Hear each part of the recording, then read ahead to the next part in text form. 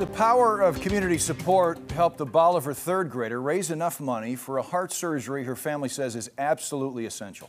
In just 3 weeks, classmates, teachers, and family raised over $100,000 for Moxie Garrison. Color 10's Sydney Moran is live in Bolivar tonight to explain how this heart condition impacts Moxie's day-to-day life. Well, Moxie has a rare condition called Marfan syndrome, which impacts her eyes and her ability to participate in physical activity. Although any operation is scary, Moxie says she is very excited to see what her life will be like after surgery. When I grow up, I want to be a paleontologist, but I actually want to be a scientist. There are many things to love about school for 9-year-old Moxie Garrison. Everyone crisscross applesauce. But this school year will end for Moxie in a few weeks.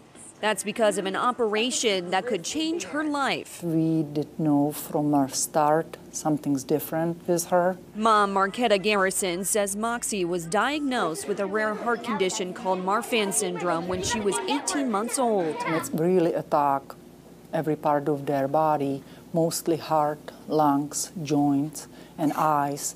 And Moxie's, most of them was eyes and heart. The only way to improve Moxie's quality of life is to get surgery. We will look at it for something less invasive.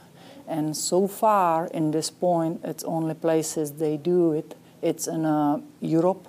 Because of Moxie's past surgeries, the Garrison family was worried about funding. When the Garrisons asked for help, classmates, families, and teachers came running. When I found that they were raising money, I just started sending it to, our principal and teachers, and did you all know this? This is happening. Between school and local fundraisers, the community raised over $100,000 in weeks. Now I can just focus on logistic, how to make my family move from here to London for 6 weeks. As for Moxie, she wanted to thank her classmates who have had her back along the way. Every day I'm giving one person a little gift.